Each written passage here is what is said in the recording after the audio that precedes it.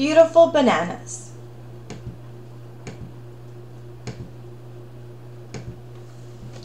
"Goodbye, Mama," says Beatrice. She's on her way to see her granddad. She's got a present for him. It's a beautiful bunch of bananas. On the way, she meets a giraffe who flicks his tufty tail. He whisks the bananas right off Beatrice's head, and they land with a splash in the stream. "Oh, I'm sorry," says the giraffe. He picks some flowers and bends down low to give them to Beatrice.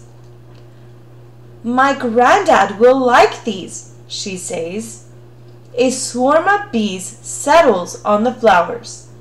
"Hey!" Beatrice cries. She beats the bees off, but the flowers are crushed and spoiled. "We're very sorry," say the bees. They wrap up some honeycomb and give it to Beatrice instead. On she goes down the path.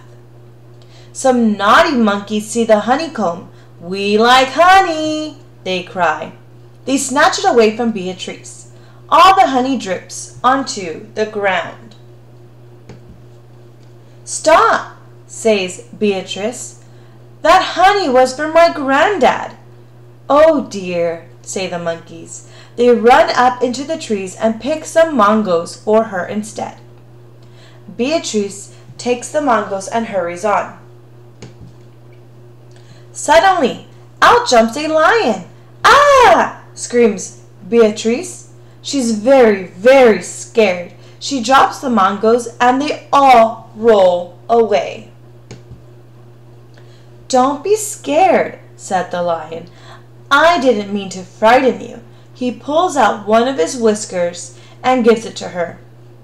Beatrice runs on, holding the whisker in her hand. A parrot sees the whisker. He thinks it's a twig. He swoops down and carries it off to build his nest. "Come back," shouts Beatrice. "That whisker is for my granddad." "My mistake," squawks the parrot. He pulls a long feather out of his tail and gives it to Beatrice. On she goes again. But what's that long gray thing dangling down beside the path?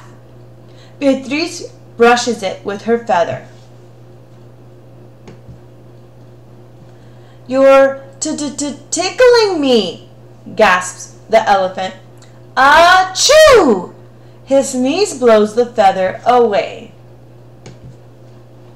The elephant is sorry.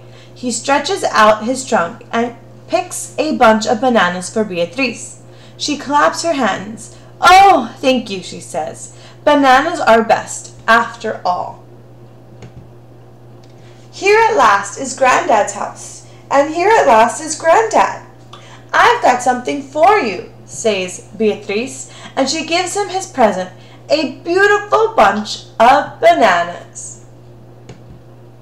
The end. Make sure to like, comment, and subscribe.